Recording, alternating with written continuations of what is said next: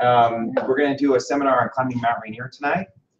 So I have a couple things for your enjoyment. I'm not referring specifically to the Snickers bars on the table, but we will use those later on if you really want them. If you really want them after I've mangled them, then you can eat them. All right. But we have a map and a book and another map and a book, so you can pass those around as you wish. So what we're going to try to do is we're going to present exclusively on the camera, see how that works on picking up my sound and also the presentation. So we've met each other. Some of you have been to Mount Rainier before. Show of hands. One. All right. The rest of you wish to go there sometime. Okay. All right. So what I'm going to do is we'll talk about all aspects of the mountain. We just had a team come back last week. I was part of that team, and we climbed 2 different routes in the mountain, and I'm going to highlight those routes as well as a couple others that are often climbed and favorites of Rainier climbers. And we'll go through some fun stuff too, some maps, and I've also got a little bit of a presentation on glaciers and also on gear. And then we can take questions too. So this is for you guys. So let's go to the next slide. I'll try to keep it exciting as I can, being a PowerPoint presentation. You're doing great, man. I got some great visuals, some from our trip and some off the internet, and so hope you enjoy the pictures I picked out. So Mount Rainier, if you're familiar with it, is the tallest peak in Washington State. It's also the most heavily glaciated peak in the lower 48. 14,410 feet, and it rises really far above the surrounding terrain, so its prominence is way up there in the single digits in the United States. It's like 10,000 feet of prominence above the surrounding terrain. So Shasta is close, but Rainier is higher. Also, it's got way more glaciers than any other mountain of any comparable size. So 25, or I heard 26, I'm not sure which is true, but 25 glaciers. So it's a beast, and it's big. Want to go to the next one there, Lisa? Okay. Considering its size, it's one of the world's most massive volcanoes. So Shasta is comparable in terms of land area, but for Rainier, in terms of actual mass, it's far bigger. Most volcanoes, like Shasta and the historic Mount Hood, the historic St. Helens and the present Mount Hood, are shaped like this. And Rainier is shaped like this. Does anybody know why? It's the type of volcano was. We got something. There's like 2 different kinds. It's a stratovolcano. They're all the same types of volcanoes, but why isn't Rainier shaped like this?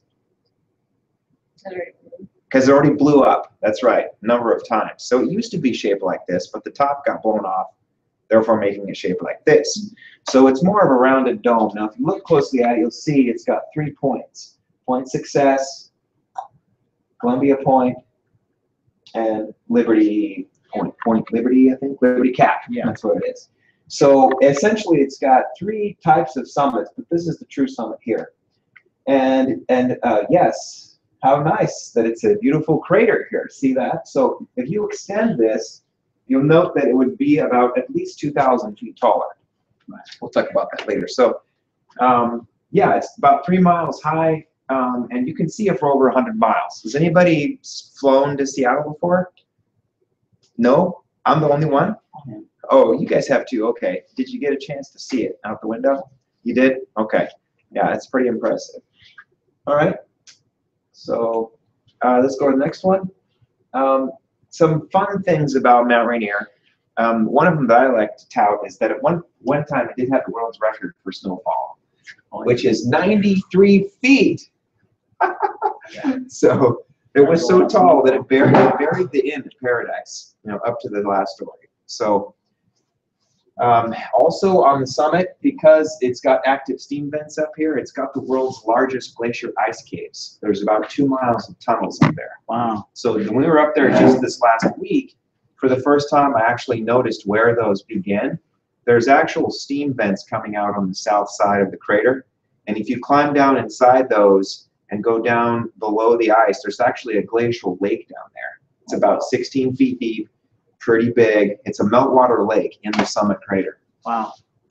There's a bunch of things that have happened on Mount Rainier that are fun to talk about. There's been all kinds of escapades, people climbing it in different ways, and you know, stories of the first ascent pioneers. There's some tragic things too. There's been a number of people who've died in the mountain. 58 people have died in the mountain since we've been keeping stats. The largest was a 1946 military plane crash that killed 34 Marines. It crashed into the South Tahoma Glacier. And that plane is still there, along with all of the occupants. Wow. Slowly, they're entombed in that. Yeah, 1946. Is that 56 people that have died, including that 34? I mean, it's just a 34. Gosh, that's a good question. No, I think that's just climbers. But I could be wrong. I mean, it's not a huge number, but it averages about 2 deaths per year. Right. There have been some other tragedies I'll talk about, along with all the other stuff. But this is all part of the picture of what makes Mount Rainier what it is. World famous for its meadows and just having breathtaking scenery. And I grew up in the area, 50 miles from Mount Rainier, and I visited as a boy and moved away during my teen years to the other side of the state. When I returned as an adult, I got my first chance to climb it in 2002 after I've been staring at it for 20 years. So it works on you. It's a monumental presence in the Northwest. People just call it the mountain because it's so huge, it just dominates everything. And when you get there, you'll note that, and you get close enough, it just fills the sky, and it's too big to see at a certain point. So it's a pretty amazing mountain. Let's go on to the next one. How about climbing, though? Let's talk about that. So a lot of people look at it from afar. A few hardy souls choose to climb it, and so between 8,000 and 15,000, averaging about 10,000 people attend annually. But the success rate's only 50%. So why do you think that is? Would it be because they're not fit? Yes, that could be it. Yes. And what else? Maybe run out of time and weather. Weather, Yeah. right. So those two combined Yeah. make it a tough nut to crack. It creates its own weather. It sticks up 10,000 feet into the atmosphere, and it's less than 100 miles from the ocean, if you consider the Puget Sound of the ocean. Yeah. Anyway, it's not very far away from big bodies of water, and so all those storms coming off the Pacific just slam into it and dump a lot of snow on it, which is why it's got really huge glaciers, creates its own weather, and it can snow any time of year, including whiteouts, you know, even in August. So all of that makes for a pretty compelling scene for an attempt. Let's go ahead. So some other things about the park that are related to its, you know, just fun facts related to its origination as the, you know, the endpoint of our desires is that it was made a national park in 1899. So it's been well over 100 years that people have recognized the value of the mountain and its beauty. And it was American president who said we have to keep this, you know, preserved. I think it was Mr. McKinley, and John Muir climbed it early on, as did some other people, and so it's pretty astounding that it was made a national park so quickly. The state of Washington wasn't even 10 years old at that point, so it was quickly decided it was an important landmark.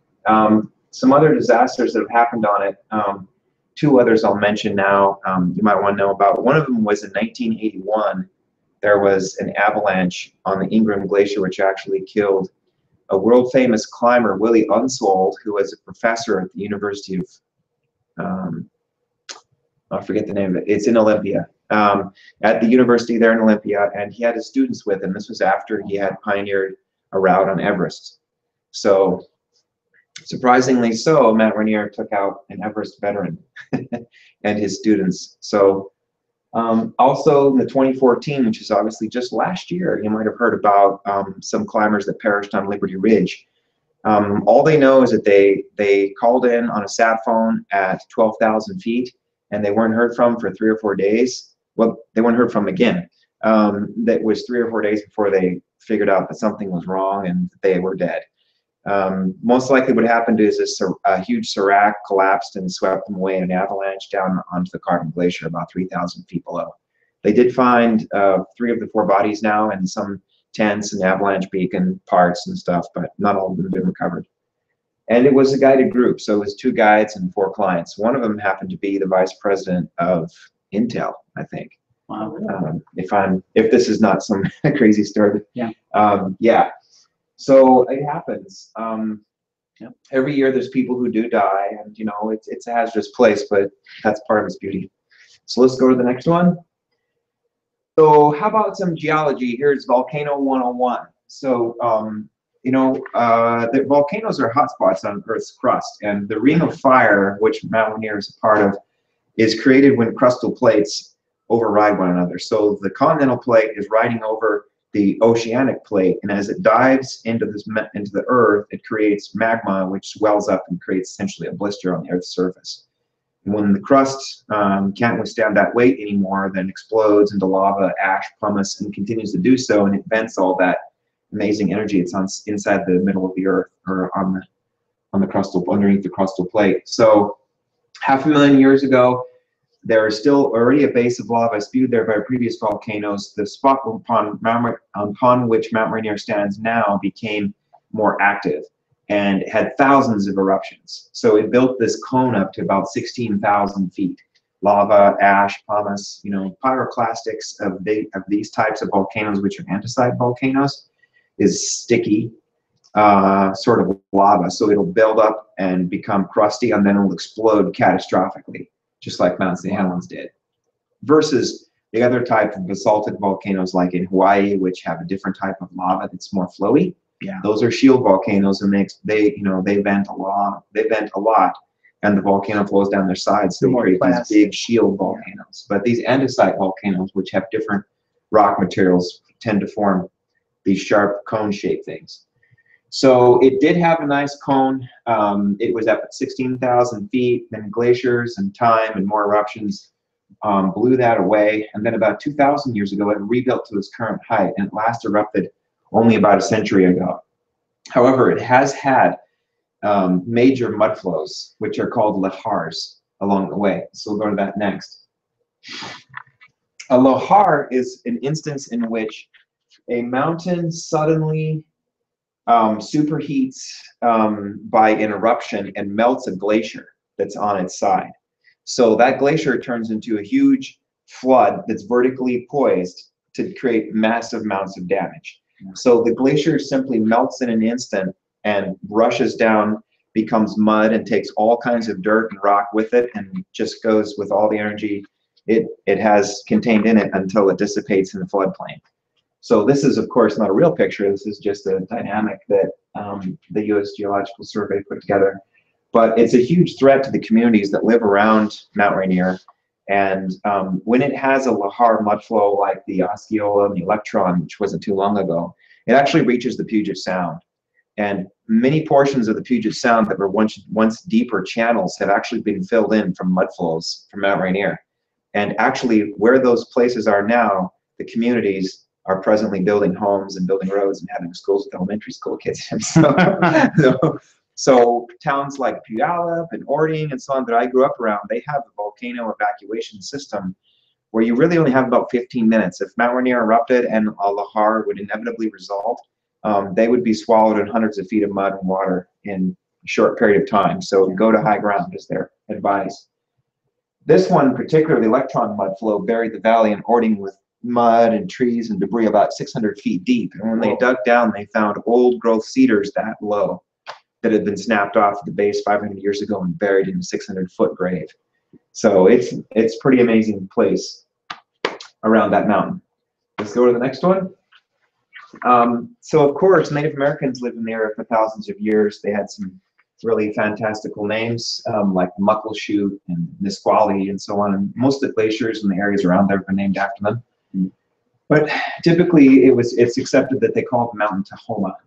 So with, of course, you know, the arrogance that the early people had, when Captain Vancouver see it for the first time, he didn't know it was called that, but he named it after his rear admiral, who was a Brit, whose name happened to be Rainier, who also was an enemy to America and never liked the United States, never set foot on it again. How appropriate. So there is sort of a movement that's still alive to rename the mountain what it had traditionally been called, which is Tahoma, just like Mount McKinley is now called Denali. I would love to have that, but In the interim, it's still called Mount Rainier, right? And it's attached to a national park, which is, so we'll live with that for the time being. But Mount Rainier came to being, and as its current name, in 1870, Hazard, Stevens, and Van Trump climbed it with the help of an Indian guide who was certain that they would die on the summit. And when they came back, he thought they were ghosts and ran from them. You've heard this story over and over. It's happened. In 1888, the celebrated John Muir climbed Mount Rainier, and one quote that he was interested in that he said was that the mountain is best appreciated from below. That's what he says. Yeah. Maybe it was just a little too crazy up there. Yeah. Faye Fuller in 1890 was the first woman to climb the mountain. This was a long time before that was even accepted for anybody. And she did it in a dress, and she climbed many other mountains too. She was quite the mountaineer. Here's a picture of an early, probably 1910, 1920s ascent of the Nisqually Glacier. You see they have steel-tipped alpenstocks. The women are in dresses with hats, appropriately clad. And obviously nobody has harnesses, ropes, helmets, or GPSs. Or even They just have big long, the big long sticks. Just a and big they're long stick, ice axe. They might have hobnails. Sunday family album. That's right. So, oh look, I put that in twice. 1899 it was made national parks. Okay, so what does it take? Well, I'm not the foremost authority in Rainier, but I've been there 5 times and I've summited 3. And that, compiled with evidence and books I've read, said that the number one thing that holds people back is they didn't prepare for the endurance they need cardiovascular to make it to the top. So straight up fitness. And it's not just having a big set of lungs. You need to be strong. Your legs need to be real strong to be a backpack carrying machine. Because it's a long way to the top. It's about 9,000 feet on the standard route to get there. Route finding is important because it makes its own weather, like I mentioned, and you can become enveloped in clouds and snow and lose your way. So, and it's so large that it's difficult to get back on track if you don't really know where you're going or have poor navigational skills. You'll need snow and ice climbing, of course. Depending on which route you take, you want to be comfortable with crampons and ice axe. And every route requires glacier travel and self-rescue.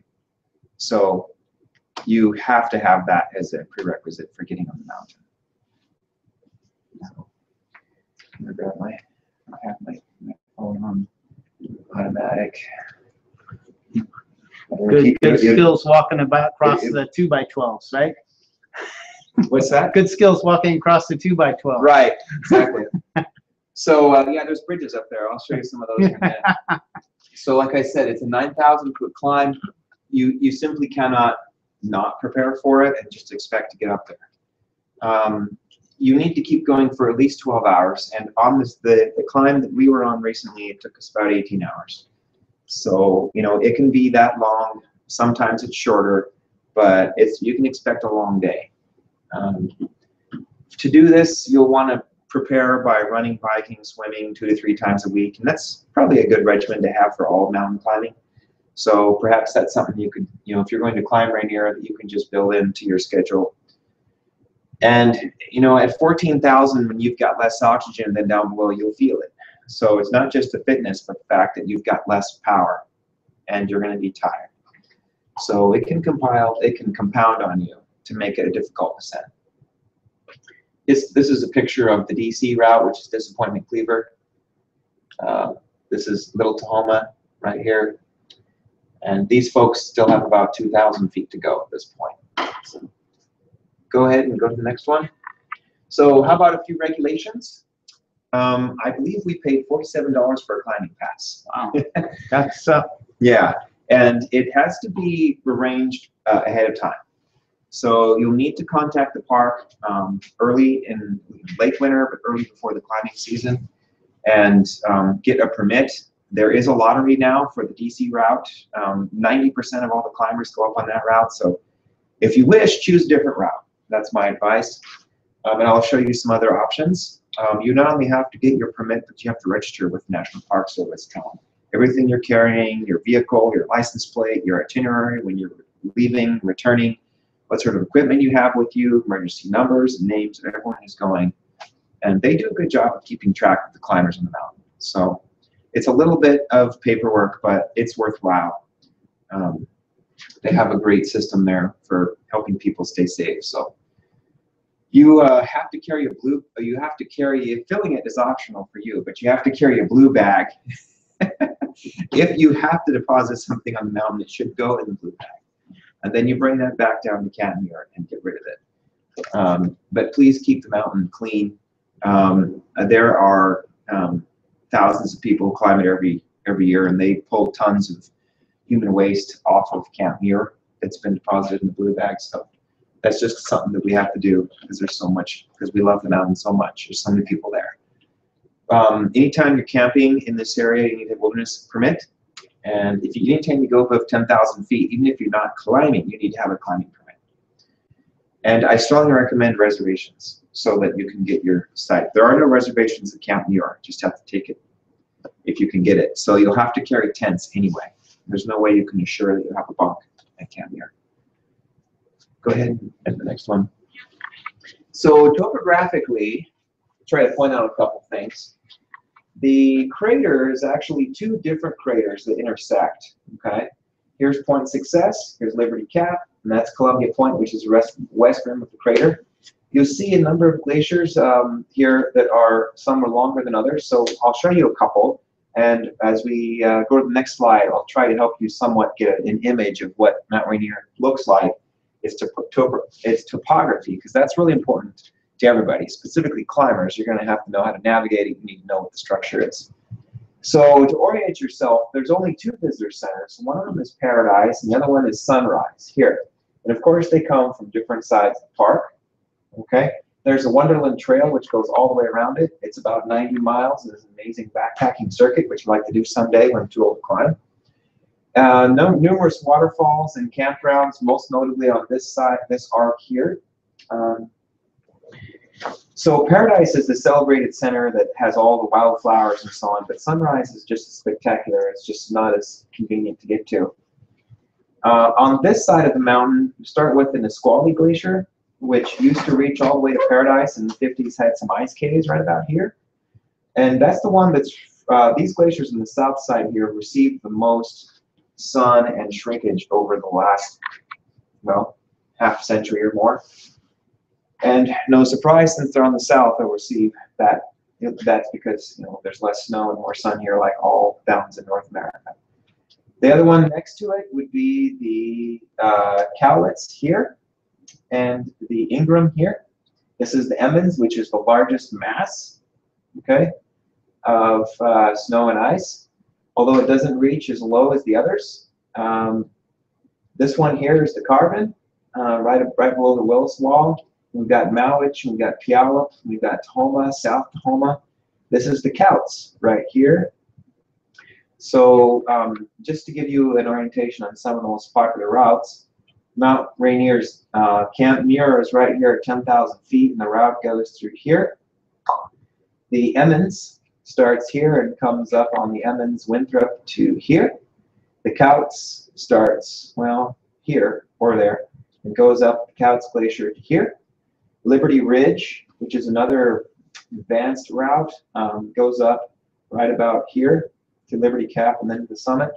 And the Tahoma and Success, Mowich, and all the others on this side, which are the abandoned, lonely side of the mountain, we'll go through those in turn. Let's go to the next one. So here's a close-up of Mount Rainier. I love stuff like this. So Columbia Crest, 14410. This crater is about a mile long. So if you get up here, you're like, I'm not at the top. You have to walk all the way across this cone. Disappointment Cleaver was so named because they thought they were near the top when they saw it. And ironically, that's the route that a lot of people do get disappointed on, because 90% of them climb that route and only half of them make it. So here they are again at Camp Muir. Let's see, Cowlitz, Camp Muir right here. They're going to go through Cathedral Gap to the Ingram, up the DC. I'm sorry, that's Little Tahoma. Go through the gap on the Ingram up to Disappointment Cleaver, and then up the upper sections to the top. So Emmons Winthrop, here's Camp Sherman on the north side and the Interglacier there. Winthrop, Carvin, Mowich, Edmonds, North Mowich, Puyallup, Tahoma, South Tahoma, Couts, right here. And then Wilson is a small little guy between the Nisqually and the Couts. So our teams, once again, they climb DC. I've done the Emmons, and I'll talk about that. Liberty Ridge is over here. I got to pay real close attention to this one. I think it's Ptarmigan. It should be right about there.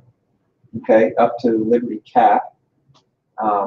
These all have various names and are not very popular. But then here's the Couts again. This is that infamous ice chute I'll tell you about in a minute. And the ice cliff on the Couts is here, which is very prominent from down below. So that's enough for now. I'll go through this all again. So go to the next slide.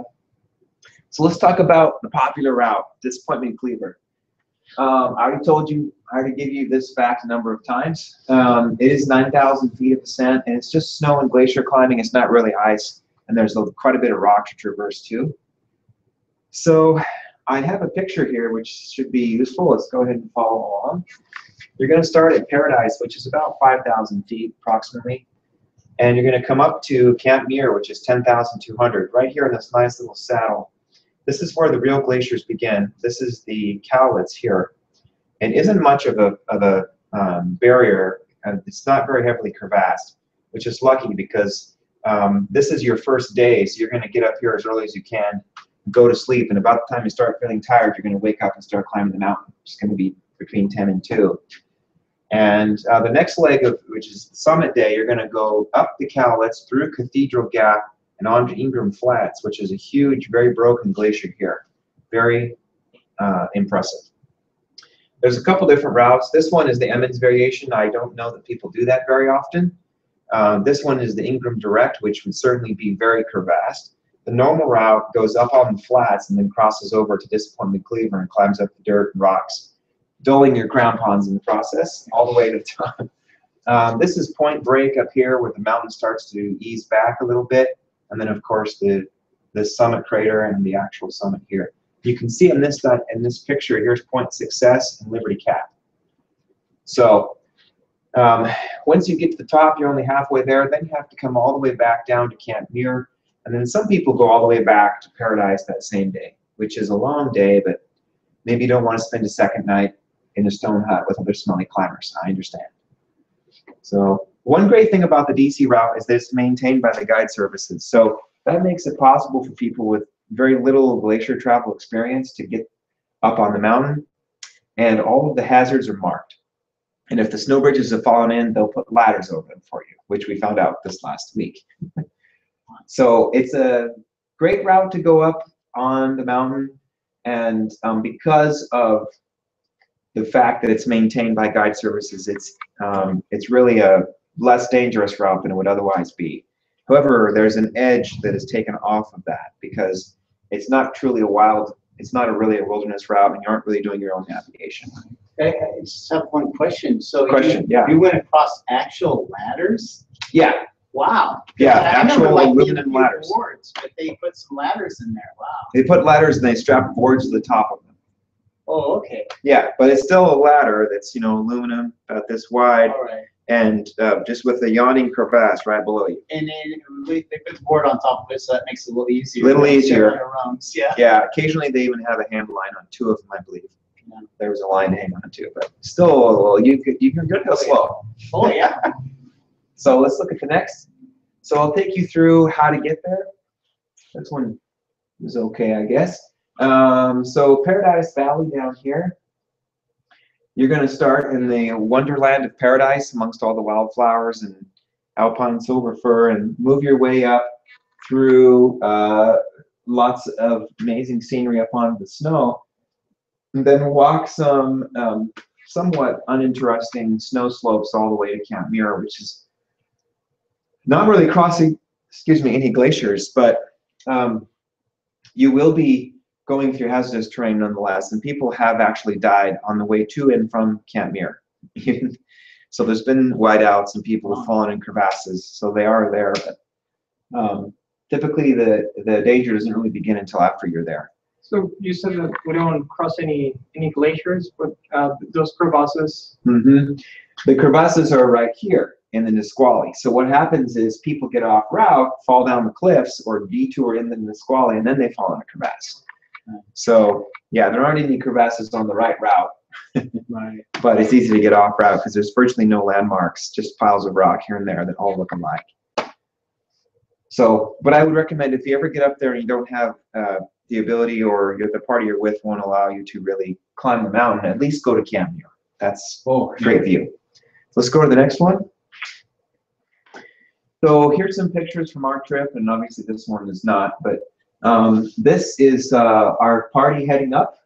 You know, the well-maintained trails and views like this the whole way are just breathtaking. And then we elected to set up tents in camp there, and the weather was amazing. This is the sort of wildflower display that you're going to see there. You've never seen an alpine meadow like this. So a great day's hike nonetheless. Okay, here's a picture of one of the stone huts at Camp Muir at 10,000 feet. And it's built quite a while ago. It must have been like around World War II or so. And it sleeps about 25 people. The guide services have their own guide hut there where they mount water for their clients and where they stay. It's got 3 toilets. 2 of them were operational when we were there, and they're building some new structures. So crazy, you know, it's so high, but it's got a great place where you can actually sit down and do your business. That's amazing to have that. And but however, there's no water, so you have to boil or melt your own snow. So you got to bring fuel up there in the stove, and you get a few hours sleep. Then go to the next one. Then you leave in the middle of the night.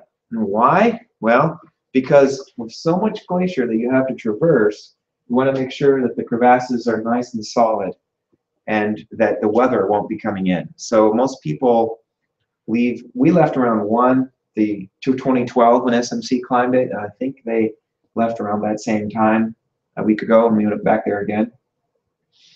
And so much of this you're going to be climbing in the dark. Normally the sun won't really start appearing until you're already all the way up here.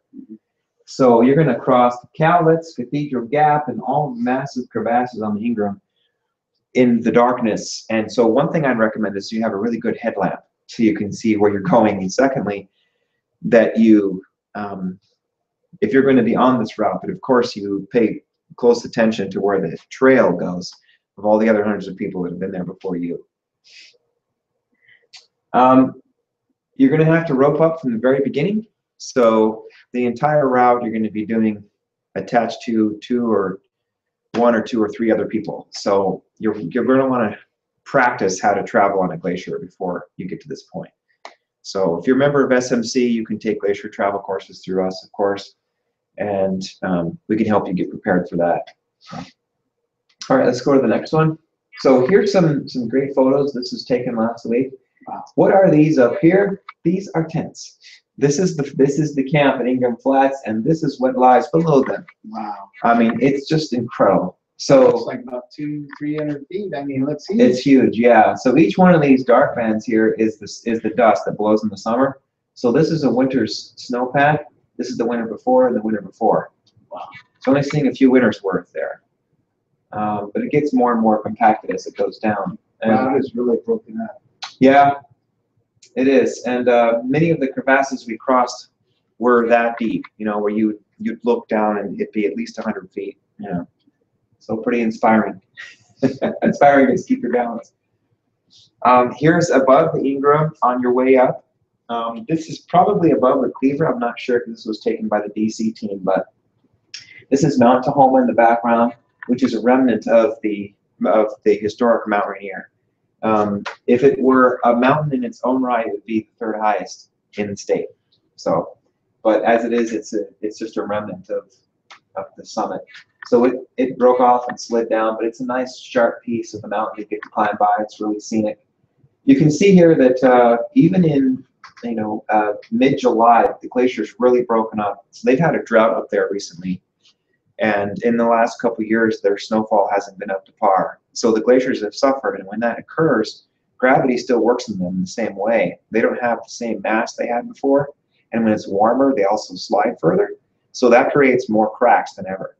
So as a result, the DC route is more broken and more all over the place than it's been in many years.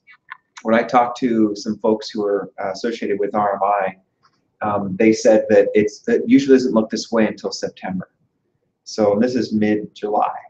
So it's at least a month and a half ahead of schedule. So they might not even make it to September this year. I don't know. I counted 6 ladders and we came down the DC route. And when the first time we climbed it in 2012, there was 1. So it's changed quite a lot. Go ahead and go to the next slide. Some pictures of the crazy terrain that the climbers are going through nowadays. Lots of seracs and steep stuff. Walking narrow fins between huge crevasses on each side. And lots of safety lines and ladders to get them to the top. So another interesting feature about this mountain, about this route, is that there's so many people that climb this route. It actually, in some places, creates a ditch that is fairly deep. So you can see here, there's quite a pathway worn into the snow.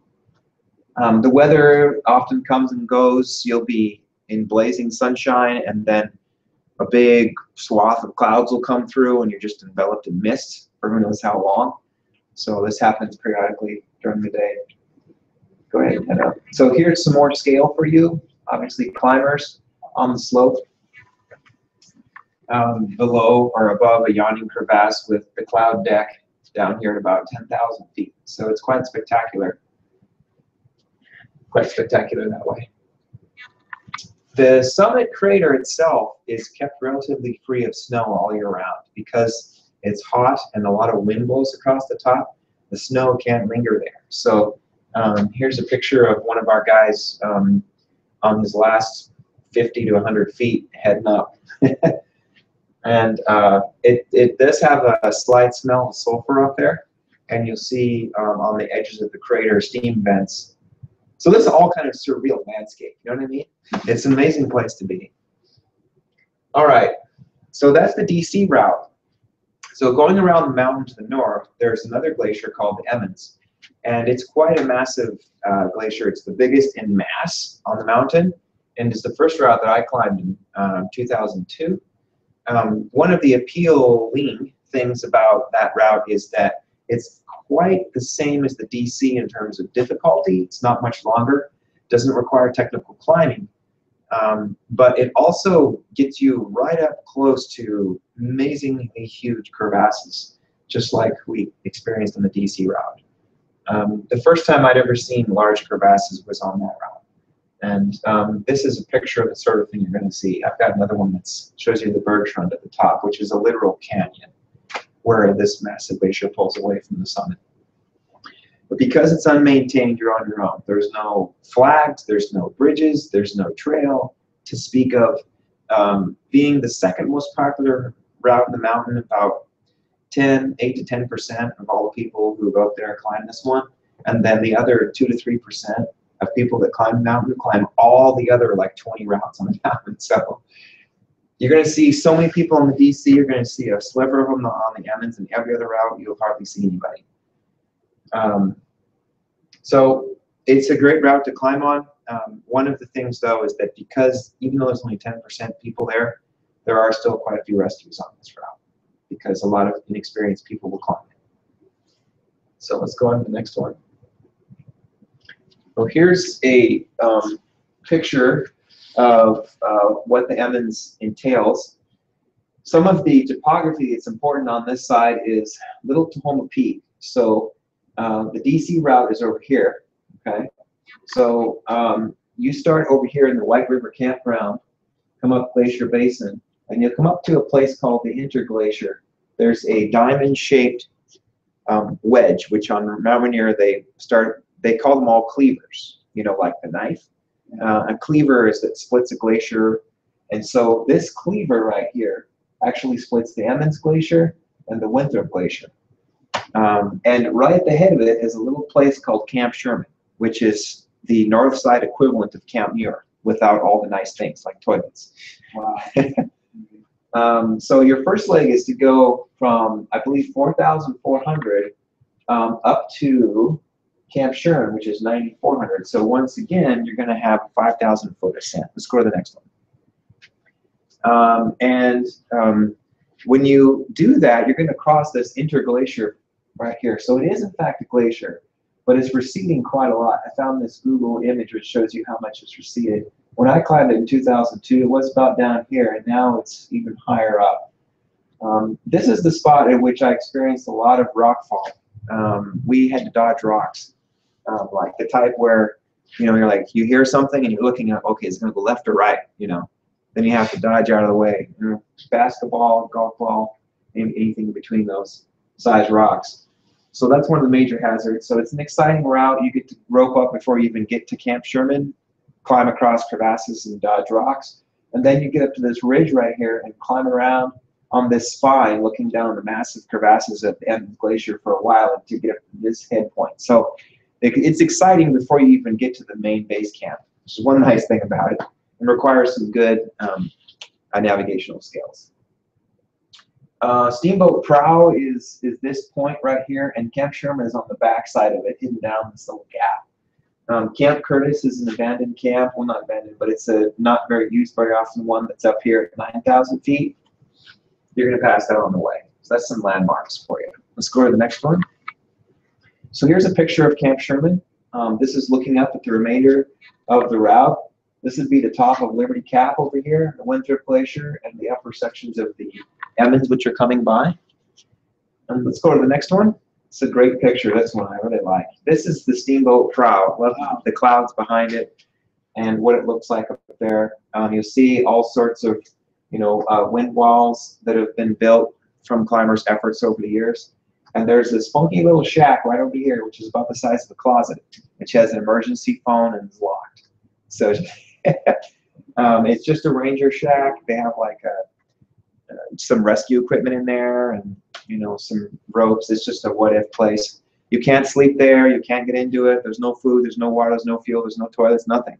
So you get this windy plateau. So a lot of people camp down on one side or the other to make sure they can avoid the wind that blows through this area. And you'll hear the glacier cracking at night and rocks falling off Little Tahoma. So it's pretty exciting. Go to the next page. So this is a picture of the way you need to go. You go left, then you go right, because the way the glacier breaks, it'll create what's called the corridor at a certain elevation. And between that point, because of the prow, there's lateral crevasses that open up as the Emmons comes around. So when you're going up, you're actually crossing over crevasses that are oriented the same direction you are. So that's a dangerous situation. So you have to kind of move over to the left to avoid that situation, and then come up on the corridor and cross over to get up on the upper sections of the Winthrop and head up on the snow slopes where it's more safe. So the route will probably change year after year, and since it's been 13 years since I've climbed it, it might be different now. But this is some of the more broken sections down low. Pretty typical on the Winthrop. It's real glacier route finding, but exciting. I meant the Emmons or the Winthrop. Continue up. So here's the big bad boy I was talking about. This is reminiscent of how big I remember the Bear's Run being at the top. I thought when I got up there, this is the last mother crevasse where it breaks away from the summit. I thought to myself, that is so big, I couldn't even throw a snowball across this thing. It's just incredibly wide and deep. So you're in for a treat if you like that kind of thing. All right, so moving around the mountain, on the edge of Winthrop is something called Curtis Ridge, and then we get to the far north side where there's the black and imposing and famous Willis Wall, which is the death trap of Mount Rainier. On the top of this is a glacier that sends seracs careening thousands of feet, 1,000 or 2, down to the Carbon Glacier where they smash with impeding force here. And the Carbon Glacier is about 900 feet deep at this hole down here where they all crash. And then it just accumulates and rolls on down. It's the lowest glacier on the mountain in terms of elevation. That gets down to like 3,000 feet or something like that. Next to the Willis Wall, which is all broken, steep volcanic rock that's been extensively excavated, is this Liberty Ridge route here. which is one of the more advanced routes in the mountain and considered to be a North American mountaineering classic. It's one of the longest known ice routes in the United States. And it was published in this famous book called 50 Classic Climbs of North America. Any route that gets published in that book got immediately famous and has thereafter been full of people. So next to it is the Liberty Wall and Ptarmigan Ridge. So of course there's routes all over this. There's actually 4 established routes in the Willis Wall, all of which are taking your life in your hands. Liberty Ridge itself is still very tough, but isn't quite as insane. And there's other routes in between that and Ptarmigan Ridge, which is another route like Liberty. So just to get a sense of the north side, that's what we got going on. Let's turn to the next one. But here's a great picture of Liberty Ridge, which I found off of Summit Post. The various ways to come on the route.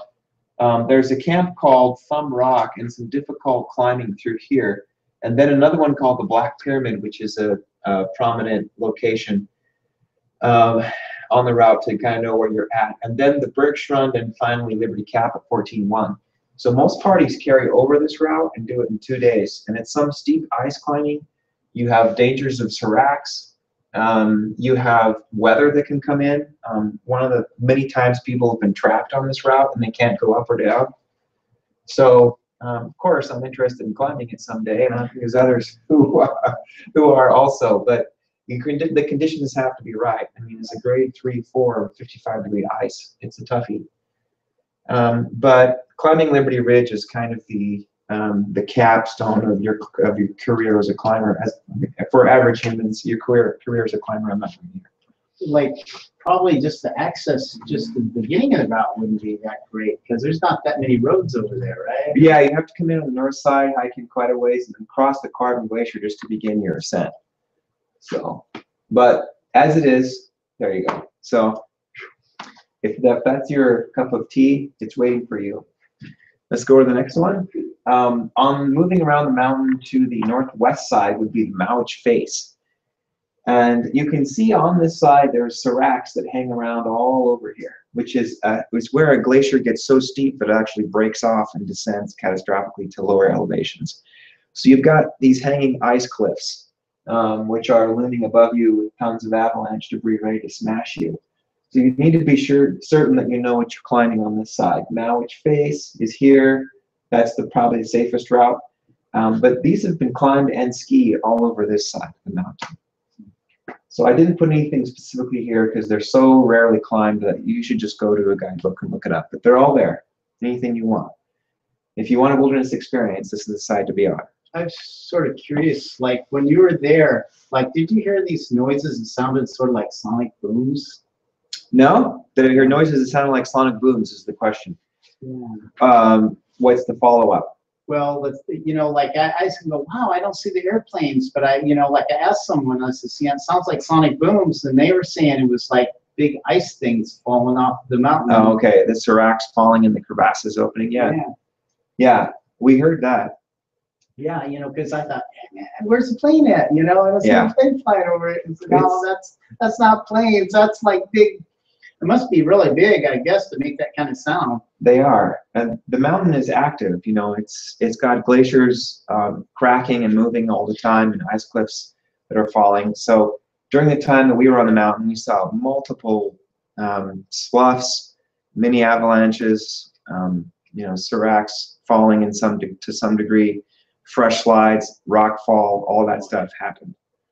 So it can be dangerous. You just need to know how to avoid that sort of a thing.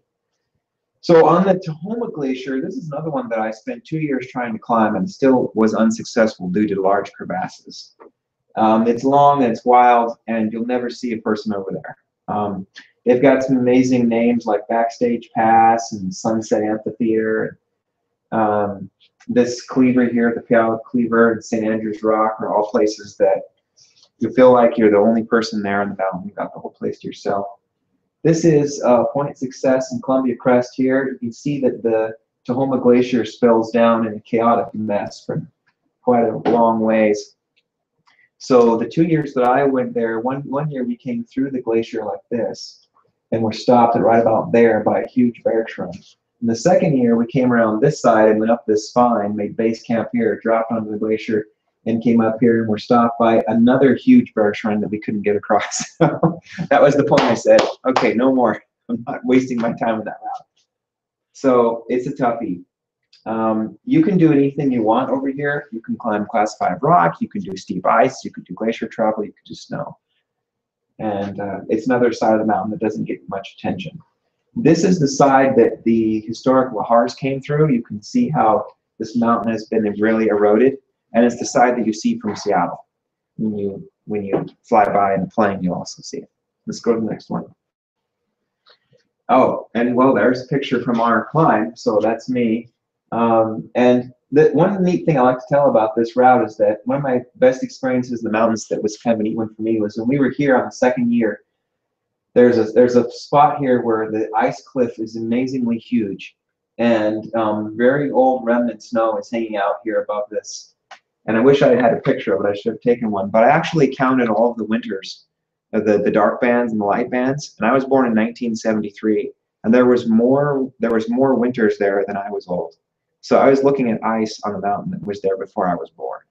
So that was really cool to see. And it's an ancient place. You know, that when you see that kind of thing, you realize that it's got a lot more power than, it's just more than just a big lump of rock.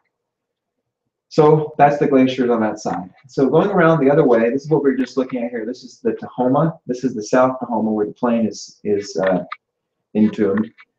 This is canyon thing. Yeah, and you're not allowed to climb in here out of respect. So all the climbing routes there are closed. They don't get much traffic anyway. This is the Success Cleaver. You can see just by looking at it, there's going to be a number of rock and ice routes that one can do there. I don't have them memorized, and I didn't want to point them out individually for the sake of time, but there's many guidebooks, one which I just passed to you guys. Could I have that back? Let me just feature that real quick, that orange one on the end of the table there. This is the one I recommend, Mount Rainier, a climbing guide by Mike Gaudier. I've gotten most of my information from this book, and it's a good one to own, so I recommend that guy. Okay, so Success Cleaver is best in early season because of all the rockfall danger. So if you're looking for a burly late winter route to climb, that's the one. Go ahead and go to the next one. Okay, so now we get to talk about the Couch Glacier route, which I personally experienced just a week or so ago. Been looking at this route for a number of years, and this year when SMC climbed it, we decided to take a two-prong approach. We wanted to have a team that both teams start from Paradise, and one ascend the Couch route for the summit, and one ascend the DC route for the summit. Shake hands, hurrah, hurrah, and then both teams come down the DC route. So as it turned out, we didn't start, our team on the Couch didn't start here. We actually started over here on recommendation of the ranger to avoid the very broken Nisqually Glacier. So that, in talking with climbers, seems to be one of the major things. Like, where do you start this route? Do you go over on the Nisqually? Do you start somewhere else and traverse in? We were really happy, even though we added more to our total elevation to start down at Comet Falls. But many teams do this route here, which crosses the Nisqually, where you have to rope up literally from Paradise to get up there. The other question about the Couch route is whether you're going to carry over your gear and descend the DC route, or rappel back down the ice cliffs and descend the way you came. So we opted for the DC route because we knew we had another team over there, and I knew that way. And it seemed like if you could just get to the summit, then you can relax. You come back down. So, but when we were there, there was a team that was doing just the reverse. They would build V-screws or V-threads in the ice on the ice chute and just wrap down a number of rope lengths until they got back to camp. So if you choose to do the route that we did, you're up for a 10,800 foot ascent, which is quite a lot. And then a 9,000 foot descent to Camp Muir. And it's kind of a challenging route, but it's moderate ice climbing, so it's not like Levine, where you're going to be going up 90-degree ice.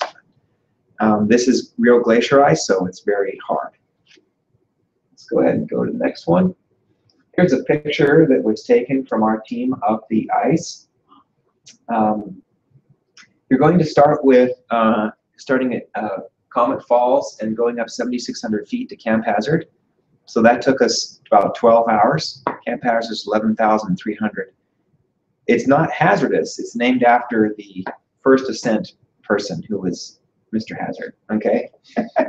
However, you aren't looking at ice cliffs the whole time you're there, and they will be sending down bits of debris, or not more than bits. So the second leg summit day would be from Camp Hazard, leaving early in the morning and climbing these ice chutes in the darkness at up to 50 degrees or so until you get to the upper section of the Couts Glacier, weaving through huge crevasses and then on your way. If you decide to carry over, you've got a 4,200 descent to Camp Muir, and you need to have some days built in for weather. So we allocated a week. Anytime you climb Mount Rainier, you should have about a week's worth of time. It might take you 2 or 3 days to climb, but you might get weathered out for another day or so. So build in a week. Let's go to the next one. So here's our little photo essay going up from Comet Falls to Camp Hazard. It has the same sorts of meadows as Paradise with all the wildflowers and the alpine fir, but without all the asphalt trails and tourist toting cameras. Go ahead and head to the next one. This is a picture from our tent at Camp Hazard, 11,300, after we climbed up through the snow and traversed on the edge of the Wilson Glacier. What an amazing view. And we can see Mount Adams right here in the distance, which is a 12,000-foot volcano just south of Rainier.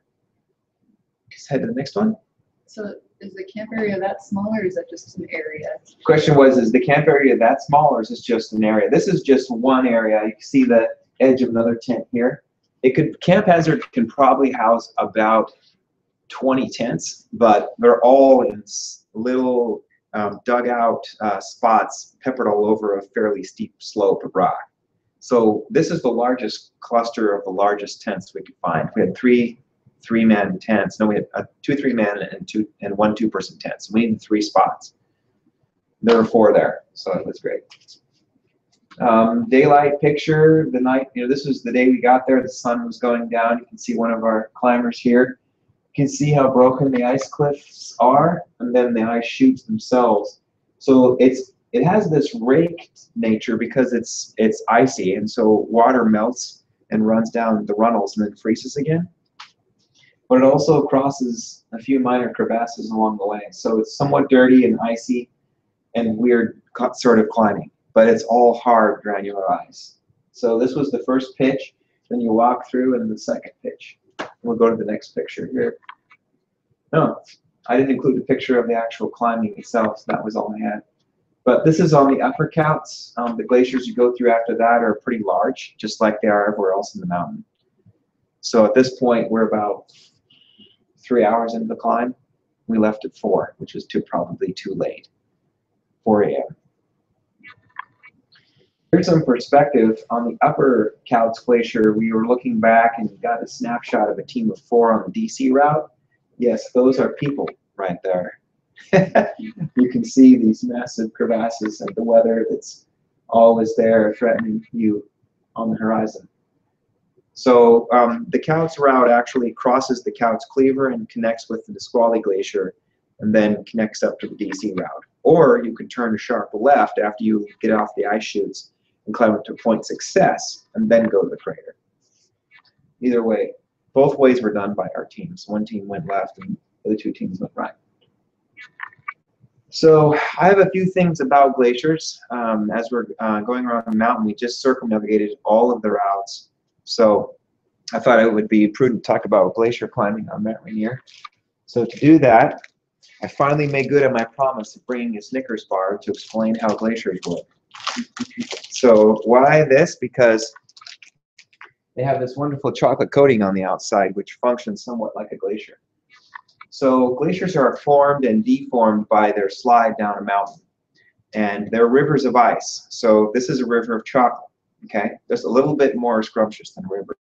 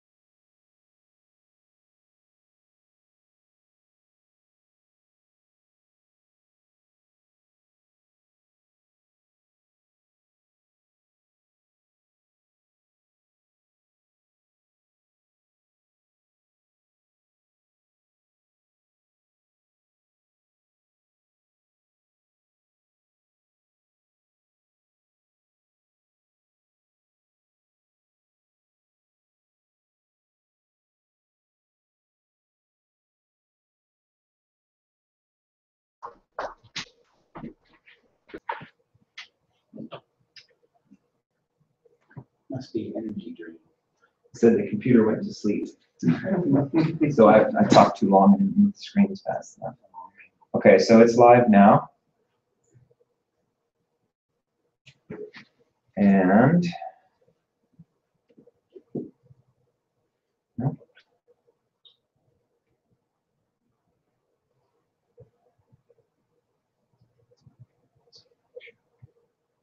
Okay. There we go. Okay. So we should be up again. Sorry about that delay. So here's some parts of a glacier. This is the accumulation zone with the crevasses. The firn line is very evident right here, the zone between the two, and this is the ablation zone where everything is very icy and bare. And then the moraine down here. So go ahead and go to the next slide. Okay, some of the hazards you might see on a glacier, obviously crevasses. The bergschrund is the mother crevasse at the top.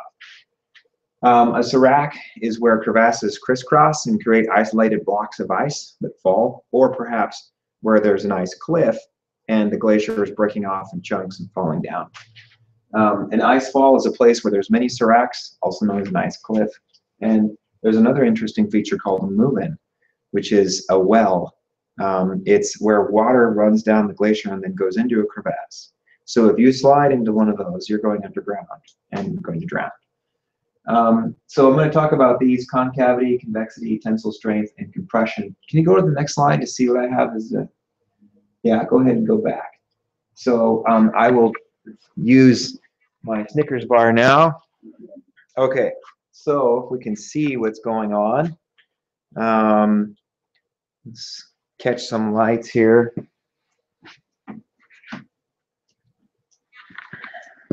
So this is our yonder glacier.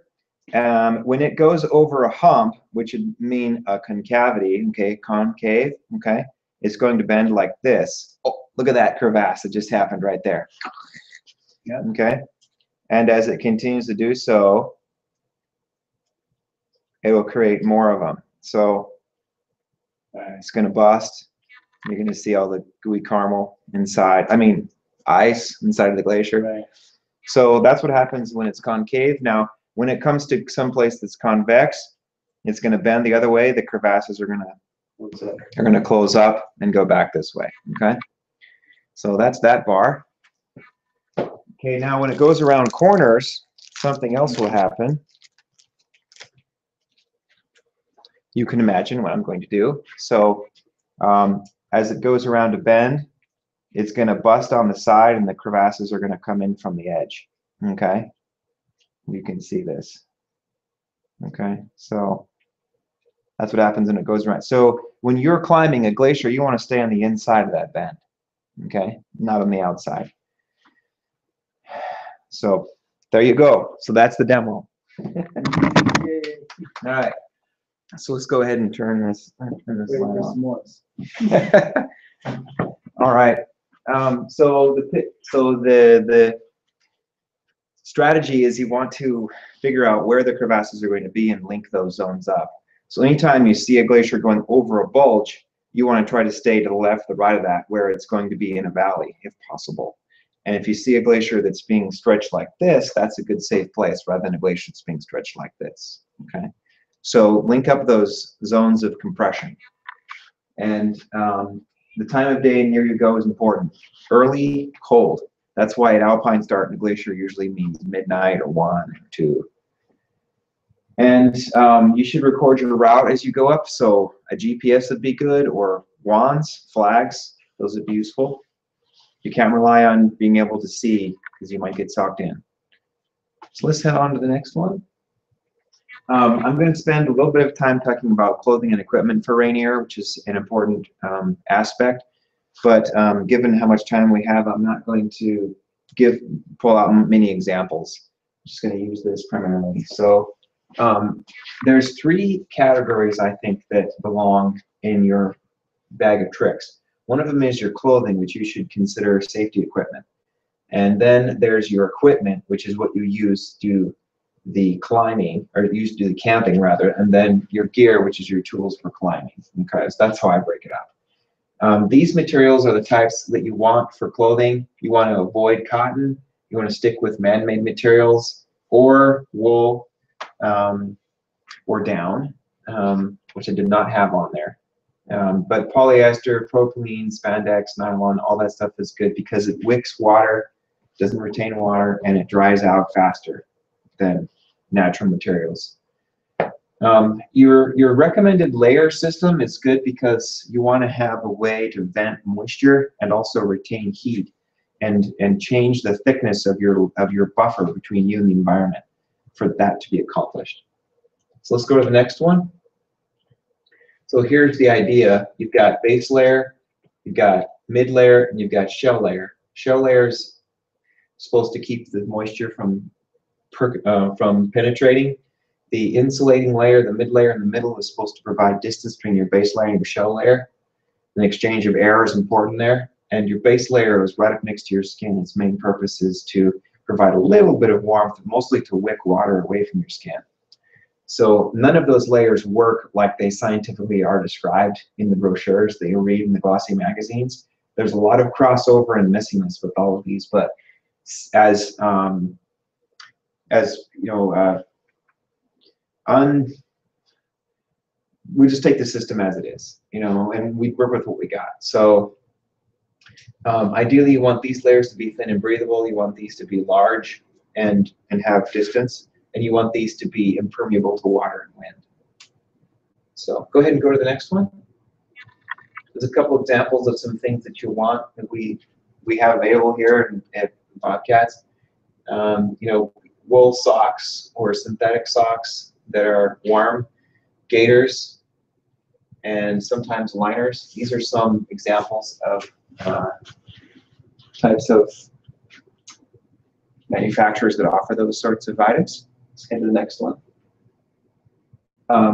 One way to do the base layer thing is to start with a short sleeve, thin, and then add another little more insulating layer on top of that with a zip neck. Those two together I often consider to be the base layer system, even though it's actually two pieces. And so I can mix or match or combine them to make my base layer thicker if I wish to. And then for bottoms, you know, it's up to you whether you want to do something that's above the knee or below. It depends on how much insulation you want. Let's head to the next one. The mid layer is the one that has the most flexibility because it could be fleece, it could be wool, it could be spandex, it could be polypro, it could be nylon, it could be all kinds of things. So one thing that I recommend nowadays is to buy soft shell, which is a stretchy, warm, water-resistant fabric. And it also functions somewhat as a jacket unless the weather's really bad. And depending on the thickness you have, it's quite breathable, much more breathable than coated nylon. And they often have, you know, full zip, long sleeves. Same thing with your pants. It'd be nice to get zips so you can vent. The same sorts of names appear. All of these, almost all of these are available here. The main ones are these here that we like. Let's head to the next one. So your shell layer is your most expensive layer and also the one that you're going to use the least. How ironic. So I wouldn't spend a lot of money on it. I'd get something that is works for when the conditions are really bad and you don't mind having in your pack for a while. But definitely windproof, water resistant at the least, and waterproof if you can afford it. Absolutely has to have a hood. Absolutely has to have a full zip, I believe, for venting. Pit zips and chest zips and Velcro closures are optional. You don't need powder skirts and extra cord thingies for your iPad, iPod, and all sorts of other fancy items. But as long as it is fairly long and windproof and water resistant, that's the key. And then for your pants, full zip again is key, and that it fits underneath the harness. Also, you're going to shred the lower parts of your pants with your crampons, so get something that's fairly durable to last as long as you can. Let's head to the next one. So this is a balaclava which covers your entire face, and you can install goggles and everything will be covered but your nose. This would be the toque or the toboggan hat that you can bring, a warm hat. That should do it about there. Let's head to the next one. Glacier glasses are important with wraparounds. You don't get fried here. They need to be really capture a lot of UV and cut down the glare. And then goggles are sometimes needed as well. Full-length gauntlet gloves up to halfway up your arm with probably a grippy palm of some sort, the ability to cinch them down so that you can grip things. You're going to have to manipulate carabiners and ropes and jacket zips. And if you really need it, then you can go with mittens, which oftentimes can fit over the gloves. So make sure you have a system of liners, midweight, and shell for your hands, just like you do for your body. I think that's important. Let's head to the next one. One key item of clothing that a lot of climbers have that some backpackers and hikers might not use is something called a belay jacket. So this is when you're at the belay where the rope's paying out, or someone's on lead, or you're even just taking a break, you have this big jacket with, hopefully with a hood you can put on over everything to keep you warm. And then when it's time to start moving again, you just take that jacket off and stuff it in your pack. So it's really versatile. And down is a good fabric, is a good fill to use if you can find a way to keep it from getting wet, or you don't mind the cost, but it lasts a long time and it's very compressible for its warmth. Soft shell is also, like I mentioned, is a really great thing to have. And you know, between these two, waterproof and wind resistant and water resistant, I think that windproof is probably the most important, and then water resistant is next, and then waterproof is third. So depending on what's most important to you, don't go automatically to Gore-Tex triple ply waterproof, because that means very little breathability. Think about breathability first. Let's go to the next one. So in terms of equipment, I wouldn't bring this much to Rainier if I were him. I think I could cut a few of those items out. Some of the things you want to try are somewhere around a 40-liter pack, but you will need a 4-season tent. You're going to need a sleeping bag rated at 15 degrees or warmer, and a white gas stove or another reliable type stove that's powerful enough to melt water, to melt snow into water, and then possibly a shovel, altimeter, GPS tracking poles, those sorts of items, because it's snowy and cold and nasty up there a lot. So you want something that'll work for you. Let's head to the next one. Pack types, we're looking at around 40 to 55. A lot of people on the mountain are heading uphill with 70-liter packs. I consider that to be a mistake.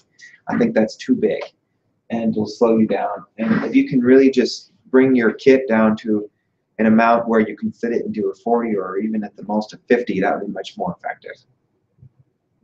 You want to be able to strip it down for climbing if you can, so you could actually carry a big pack up to base camp and then strip down, take the top lid off and strip down layers and pull the waist belt out and cut a pound or two off of it. That's an option.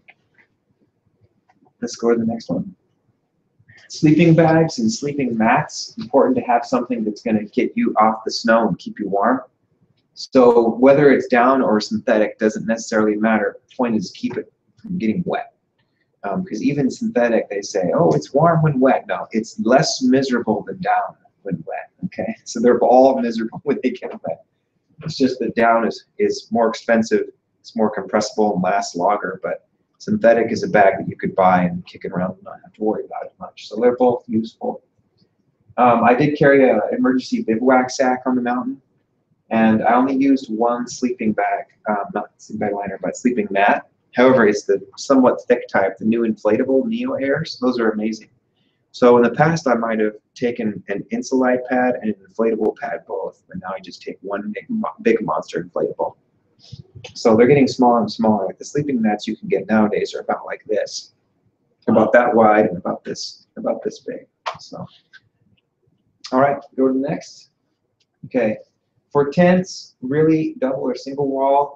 We took 3 single wall tents up on the Couts route because we had to carry them over. So our 2-person tent weighed about 4 pounds, and our 3-person 4-season Himalayan grade EV3s weigh about 6 pounds. So that's great shelter for 3 people, 2 pounds apiece. That was the ticket. But they need to be 4-season, they need to have all their guy lines, and they should be staked out. Some folks who were honest with the Couts route and other folks I've talked with have seen or have experienced the unfortunate incident of having their tents actually blown off the mountain by winds or by avalanche blasts or buried by snow. So they need to be strong and guide out. Let's head to the next one.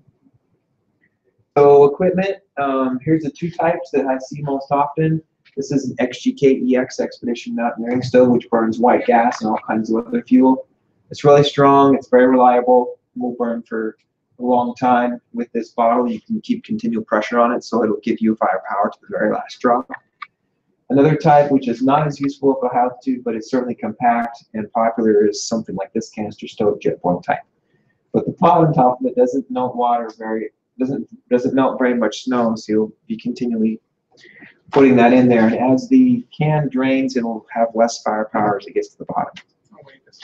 So yeah, and they don't work so well when they're cold, but they both have their place. Let's head to the next. In terms of food, a lot of people were using something like this in the mountain because it was very lightweight.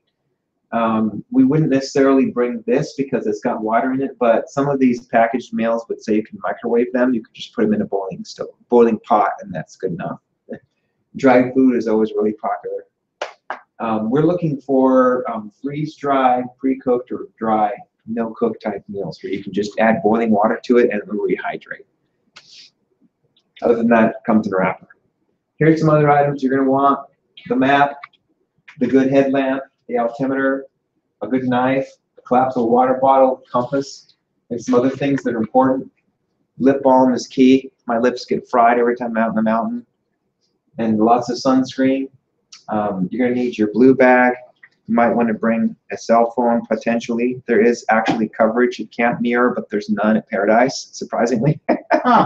So a first aid kit for your team, a shovel to dig out tents, and don't forget to pack Mojo. All right? Yeah, Mojo. So you can get to the top. All right. For terms of climbing gear, what we're looking at are stiff waterproof mountaineering boots, a lightweight pack. This is your puffy, your blade jacket, an ice tool or an ice axe, a good set of gloves, and a pair of crampons. These are all essential items which you're going to need for mountain climbing. You don't have to have ice tools, however. If you're not climbing anything that's ice, a mountain axe will do just fine. So let's head to the next one. Here's some examples of boots. Some people climb in double plastics, which are very warm, but heavy. You could go with something lighter weight, like this 3/4 shank 3-season mountaineering boot. I used those for my first couple of ascents on Rainier. But this last time, I took a pair of full shank insulated boots. My feet were much happier. I didn't have to worry about them getting cold, and I climbed ice a lot more confidently. So you probably want something that's a mountaineering boot. You can't get away with just hiking boots. Go ahead to the next. Crampons, 10, 12, and 14 point will work. You don't have to have ice climbing crampons. Those with just the standard, well, these are actually ice climbing. With the standard flat horizontal points will be just fine for most routes. And then a mountain axe that's sharp. And all of your items should be sharp. It was fun to see everybody sharpening their tools the night before we went up on the couch. We were talking about the chute and everything. I said, you know, one of the things that gives me confidence is sharp tools. You know, you bring the files out, everyone's just filing away. So that's true, though. Keep your tools sharp. A nice lightweight harness will work just fine in a small diameter rope, 8 millimeters. We climbed on 7.8 and 8.4 millimeter ropes on the cows. And on the DC, they use 7.7 millimeter ropes. So they're real thin. And assorted runners and cord and slingage. We go through all this stuff in our snow, ice, and glacier climbing classes and our rock climbing courses too. So you guys will hear this from me many times, but anytime we're going climbing, we want to make sure all the gear is in order and that we have the right selections. So if you climb with us, we help you find that stuff. Let's head to the next one. Some more carabiners. You need a locker D with a smooth stock, like this manual locking HMS compatible pestle. And then a wire gate, nice lightweight wire gate, and a picket. We have a picket and an eye screw, a couple lockers, a few slings, and that would do it for everybody on glacier travel for safety. Let's send the next one. Here's a picture of an ice screw, and we did actually carry a little bit of rock gear just in case, but didn't need it there. We used it on Mount Adams a couple days later. But even on mountains like Rainier, sometimes we'll bring some of this stuff. Primarily, however, it's going to be pickets and ice screws that you're going to use for protection. So that is it for the Mount Rainier presentation. So let's do some questions. You guys have any? And I'll restate them if you do. Or did we cover everything? I'll start from just out of curiosity, like when you came down the Disappointment Cleaver route, Yeah. like did they have a lot of fixed lines, like especially in the rocky sections? The question was, when we came down the Disappointment Cleaver route, did they have a lot of fixed lines, specifically in the rocky sections? Yeah. There were about 6 to 7 ladders. 2 of them had hand lines. There were 2 more fixed lines down steep sections. And during the rocky section down Disappointment Cleaver, this time there were no fixed lines. However, when I climbed it in 2012, there were 2. So what happens is, as the nature of the route changes, even where they enter and exit Disappointment Cleaver, the route itself changes in risk. And so wherever RMI and IMG decide that their clients are experiencing higher risk, they'll install something. So that makes it interesting that you could go climb this route like we did in 2012 and come back 3 years later and have a completely different experience. The DC route was way over on the other side of the Ingram Glacier this year. So it was terrain I had never even looked at from before. It was around the side. They went farther to the east. They went farther to the west. Farther west. Yeah. Okay. Yeah, they were actually almost on the Nisqually Glacier. Wow. Yeah, they went that far west. So. Okay. Yeah, good question. Any others? Yeah, the ascent takes 3 days on the, what is it, Petzl route? Couts? Couts. Yeah, the ascent takes 3 days on the Couts, yes. It takes 3 days on all routes. That's what you should allocate if you have absolute certainty that you're going to have no bad weather. But you really want to plan for 5 because you just never know. We've gotten real lucky in 2012 when we climbed it. The 18 hours where there wasn't any rain happened to be the exact time frame that we were motoring towards the top. It rained on our way up to Camp Muir the day before, and it rained the next 3 days after we got off the mountain. But just in that one day where we were moving up, there was no rain. And then this year when we went back, we had great weather for 4 days. There was clear, hot weather, which is very uncharacteristic of Mount Rainier. So we were able to do it again. So don't plan on it. Oh, it's weather will get you. So any other questions? Okay. All right, we're going to close up. So thanks for viewing. And SMC is www.smc.club or SierraMountaineeringClub.org. And for paid members, you can view this every time we broadcast a seminar. Thanks, you guys, for coming. Yeah. And we'll close up.